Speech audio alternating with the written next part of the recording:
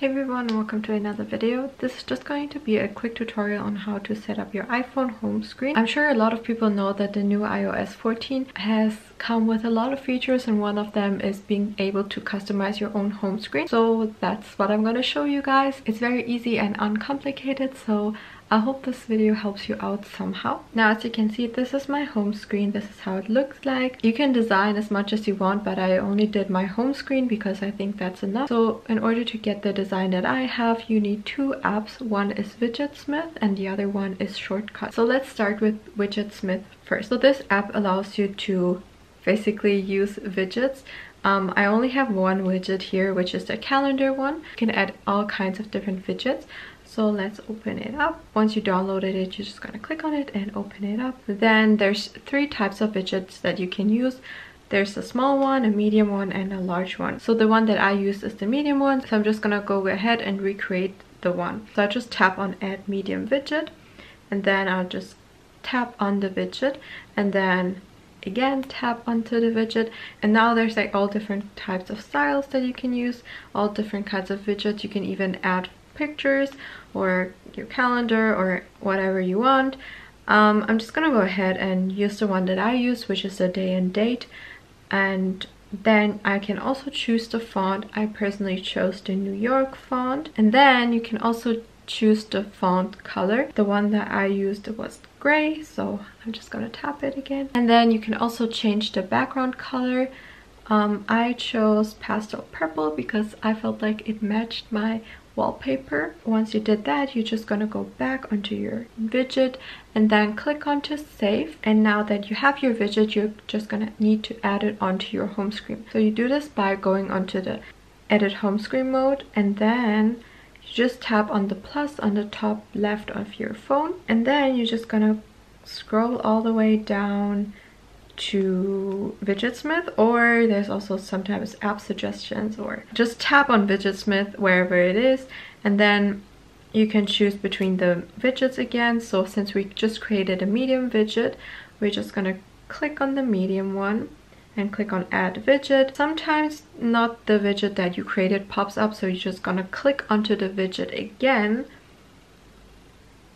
like this, and then click onto the style, and then you can choose the different types of widget that you created. So I also created this one, medium 2, which basically shows me the moon. You can also by the way, move it around if you want to. I'm just gonna go ahead and delete it again because I don't need that. And this is basically how you do your widgets. Very easy. Now let's move on how you create your customized app icon. So for this, you're gonna need the app Shortcuts. I believe this should be on your iPhone. If this is not on your iPhone, you can just download it off your app store. If you're from Germany, by the way, it's called Kurzbefehle.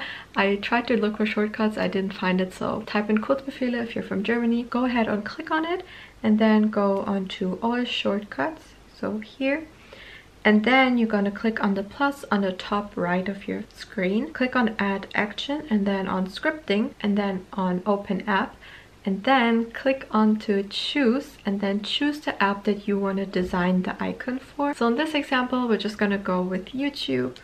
So just click on YouTube and then click on to next, and then add a shortcut name. So I'm just going to go ahead and type YouTube because this is the text that's going to appear underneath your app. Since I'm just using YouTube, I don't want anything else to show up. Okay, I already have a shortcut named YouTube, so I'm just going to go ahead and type YouTube 1 for this example. But you get what I mean, right?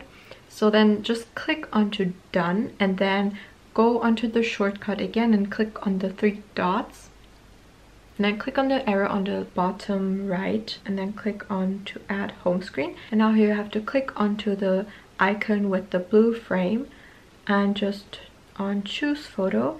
You can choose any pictures that you want. I got my pictures from Pinterest, so I'm just gonna go ahead and use one of them. But you can also use pictures of yourself or basically anything. So I'm just gonna go ahead and use this picture from Jin. You can adjust the size, crop it, whatever you want. And I think this is okay.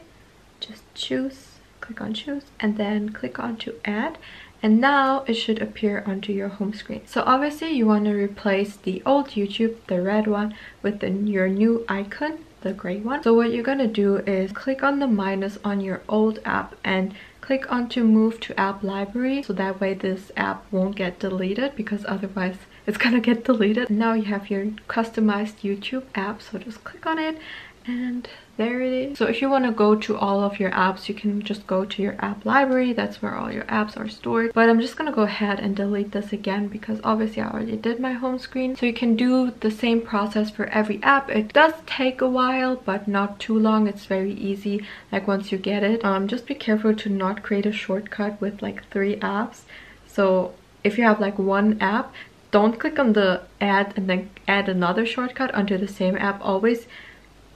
Always go and create a new shortcut, because obviously that way there's just gonna be one app instead of like 3 apps.